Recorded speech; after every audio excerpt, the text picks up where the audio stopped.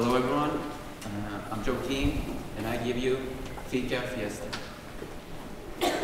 We have this dream where we go after our passion. You hear about it, you read about it, you see it on the TV, it's possible. We decided to work hard on our passion and to see what we crossed the line. And here is what we came up with. Meatball machine, Swedish-made meatball with a creamy authentic sauce that's just too good to be true. Why not top it off with some caramelized onions? Salad and salsa singer, we're talking spicy grilled salmon with a homemade salad with ingredients such as avocado, mangoes, and why not some honey in there? Top it off with a little bit of yogurt.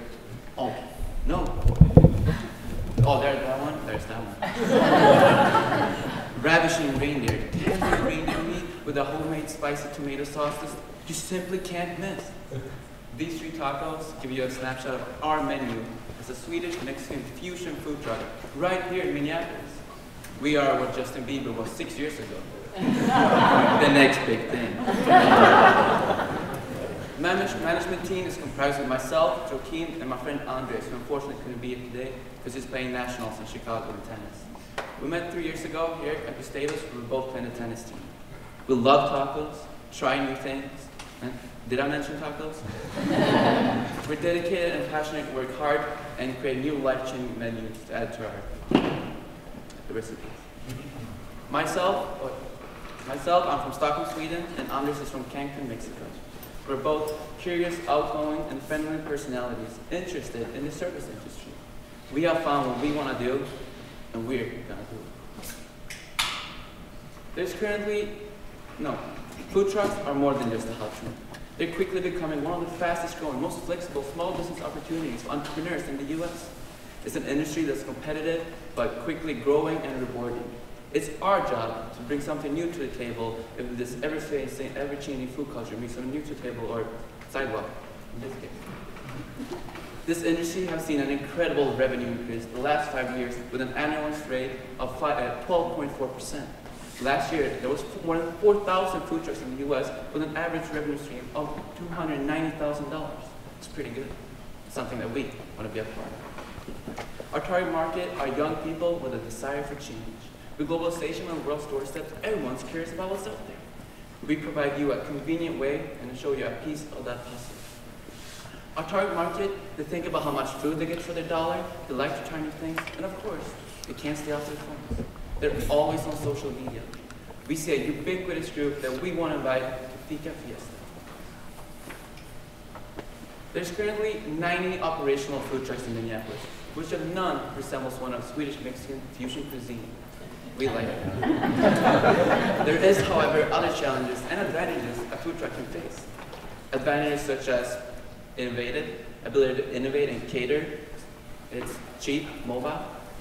However, it has downsides as well, such as small working space, hard with legislation, hard to find parking that's legal, and believe it or not, tough to find your customers, even though you can drive after them. And of course, your food truck is going to break down. A restaurant can't get a flat tire. We are nonetheless not worried. With a lot of research done regarding the industry, we believe that we are comfortable in uncomfortable situations. And also, with a membership in the Minnesota Food Truck Association, we're confident that we'll seek to find the answers we seek and receive the help when needed. We will continuously work to introduce, announce, connect, and develop offers on social media, anything to get our name out there. We will have a great website, Snapchat, Pinterest, Instagram, YouTube, Facebook, and of course, you can find us on Yelp. We really believe in creating a buzz about our business prior to launching it, so everyone knows we're coming.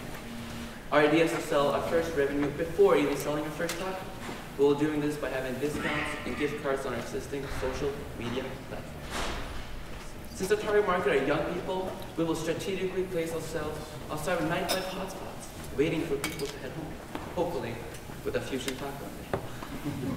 In the winter times, our operations will change substantially. It's imperative for our customers to have easy access, so we will have more or less a constant location. We'll also cater more, go to more events, and partner up with local businesses. Anything to find our customers. Financials. With a very conservative outlook on this, we would need around $100,000 to get everything up and running. $90,000 for the food truck itself, the equipment, inventory, fees, you name it, plus $10,000 for cash on hand for the first year. We will go in with $5,000 of this ourselves as a down payment and as an investment for the future.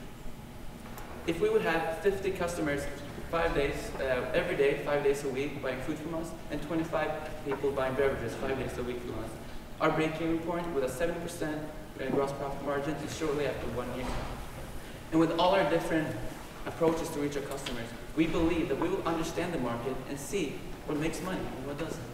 That's we're going to make this profitable.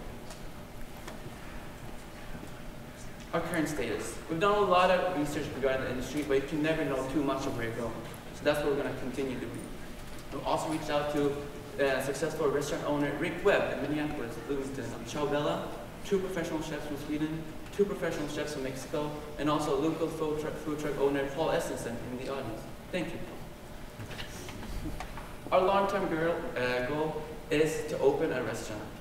A new place with a new style food with an atmosphere as mixed as our tacos. Imagine, Swedish and Mexican art, furniture, music, design, anything to make the sense of 2 worlds coming together into one new culture. One new culture we want all of you to be a part of. After that, we aim to hit the global market, extend our restaurants all over the world. This will be an adventure where we will share what we know best, our homes. We believe that this new culture cuisine is the start of something bigger, something that will consider us as pioneers in the world of fusion and fun cooking.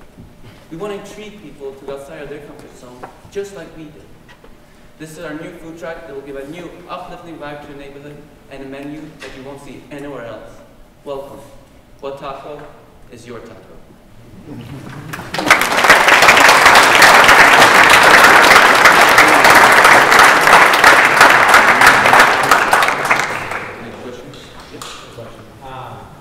So many businesses like this, successful ones start with like a super strong core that's very, very small because it's way louder. Why would you start in Minneapolis versus starting someplace small that you could then build from? Have you considered that? Good question. No, we want to live in a big city, and we thought of like getting right into it in Minneapolis. And they know a big enough customer base here in St. Peter, for example. Yes? I like the idea of Santa Lucia meets Guadalupe. I am curious, have you tested this food? We have had a focus group of our friends trying out our pre-existing tacos, and the feedback was good.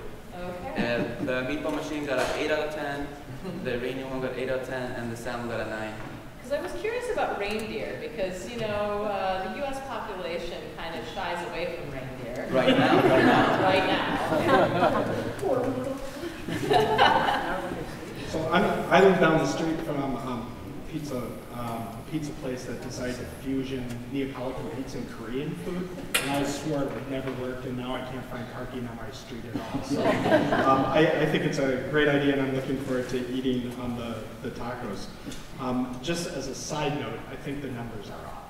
Okay. So I think that working with the guidance folks, not only on I don't think you need that. I think you need to be looking at financing the downstroke and having far more cash on hand. And I think that the gross margin seems really high, just from having looked at these. And so I think that there needs to be work on the numbers, but I look forward to finding out where the first location is. Thank you.